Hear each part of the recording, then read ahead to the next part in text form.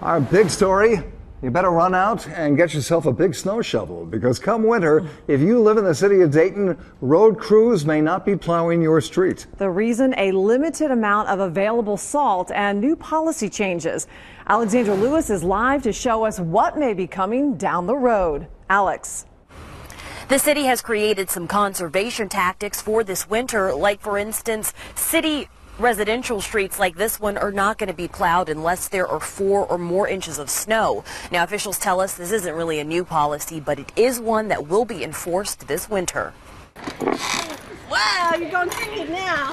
Jenny Rapson is a mom of 3, and the thought of not being able to maneuver in and out of her home just doesn't cut it. My youngest is in speech therapy, so it's really important for me to keep those appointments. I mean, I've lived in Ohio my whole life, and I'm a homebody, but woo!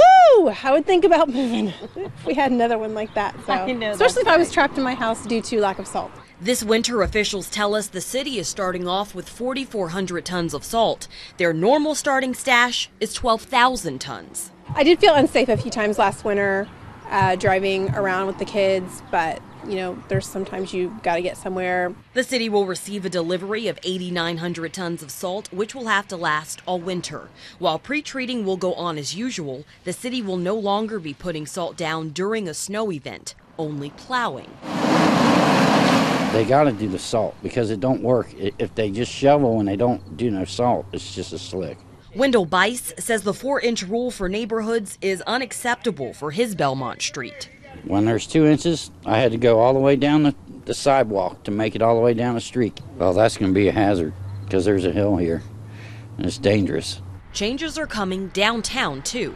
City officials say they're no longer going to be moving all the snow to the sides of the roads, blocking sidewalks, taking up parking spaces. Instead, they're going to be moving all the snow to the center lanes. The effect of the changes all depends on the intensity of the season. We'll find out based on the kind of winter we have. Hopefully we don't have one as bad as last year.